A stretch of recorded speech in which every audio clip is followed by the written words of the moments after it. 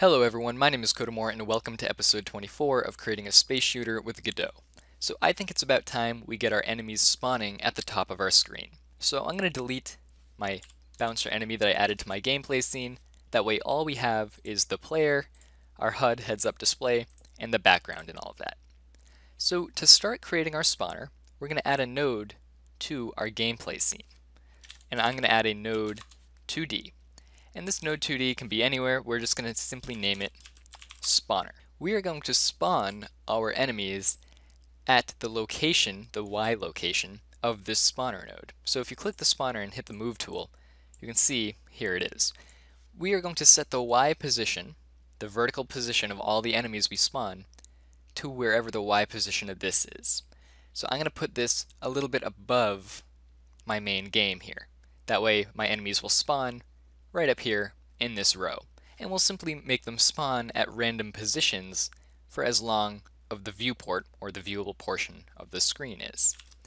So I'll save that. I'll click on my spawner node and I'll attach a script to it. And I'm going to call that spawner.gd. And I'm actually going to put this in the, we'll put it in the enemy folder called spawner.gd.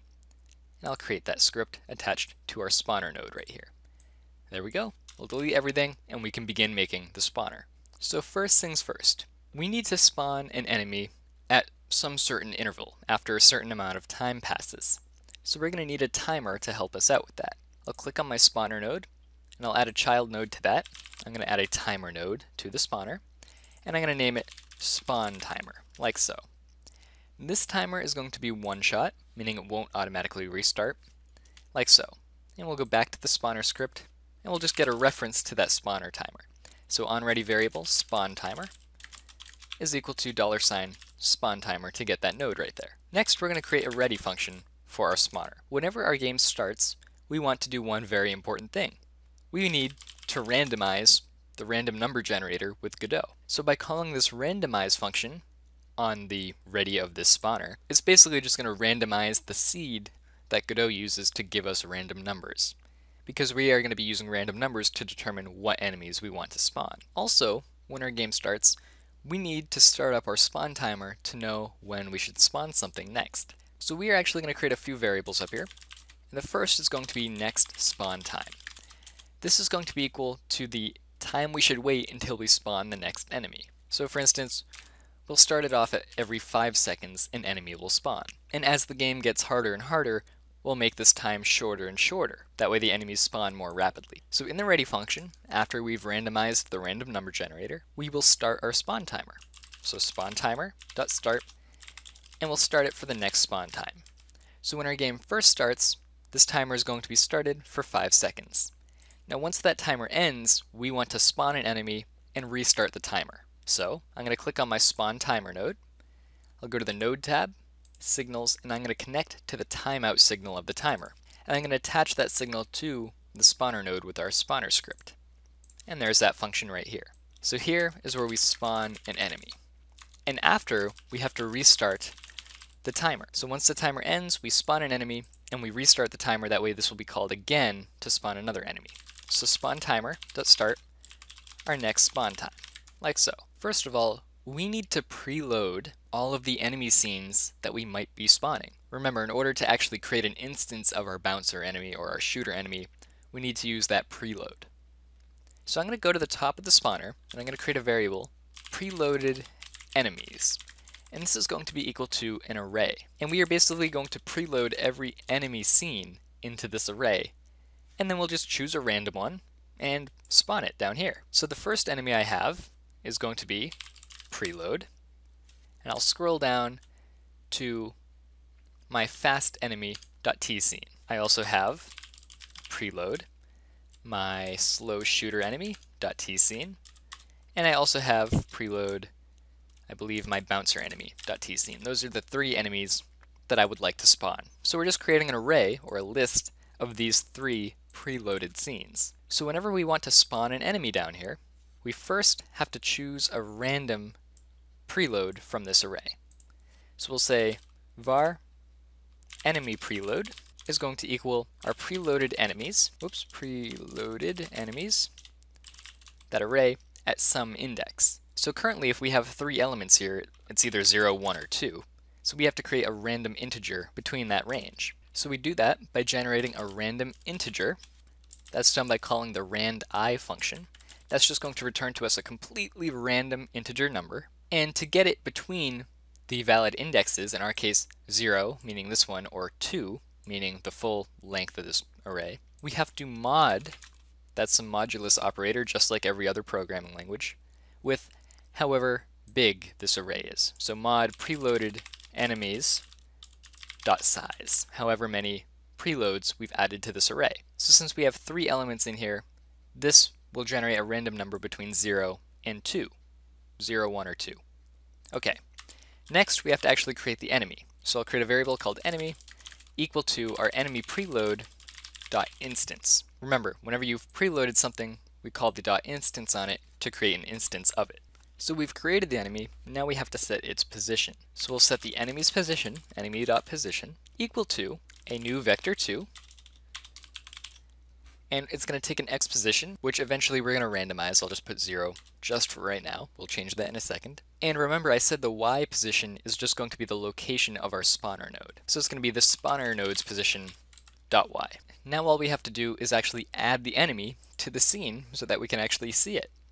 So I'm going to call getTree.currentScene to get the current scene, and we'll add a child to that scene being the enemy. There we go. Let's see how this works. We'll run this here, and in 5 seconds this function should run and we'll get a random enemy. Then the timer should restart and we should get another random enemy in 5 seconds. So here's the first one.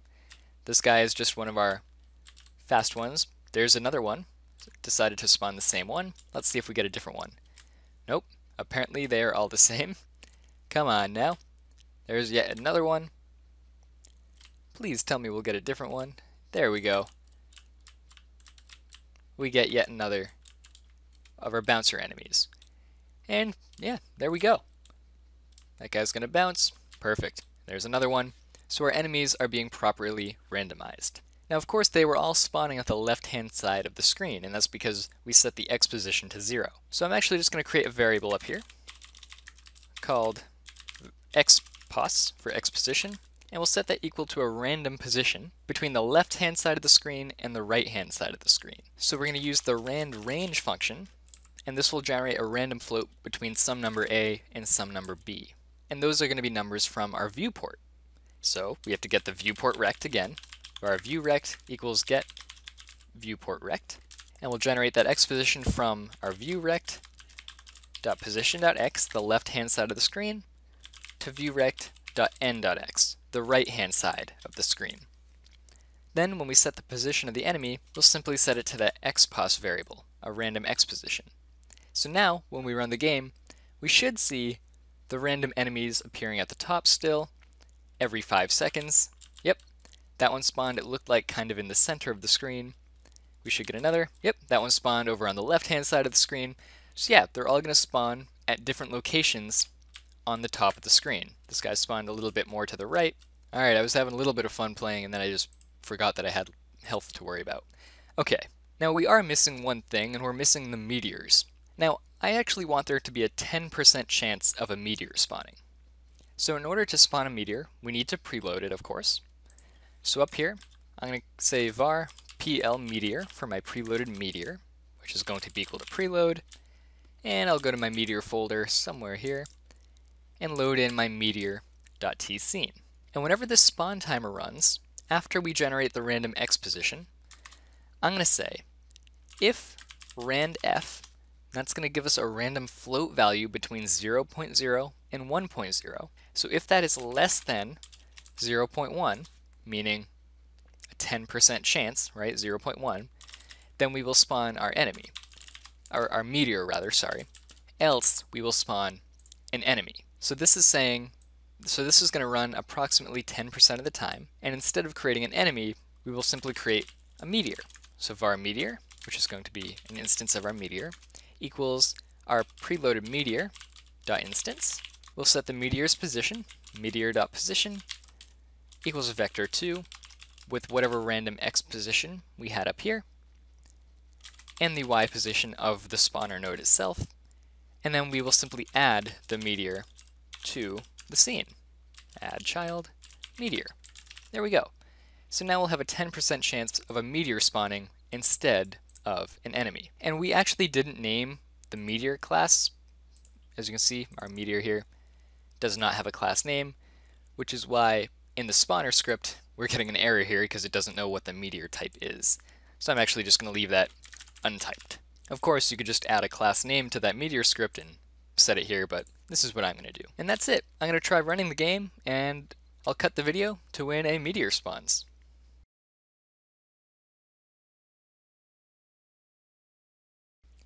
Well, I died, but a meteor did just spawn, so there we go. We have our meteors having a 10% chance of spawning. And of course, if you wanted a 40% chance of a meteor, you change that to 0.4.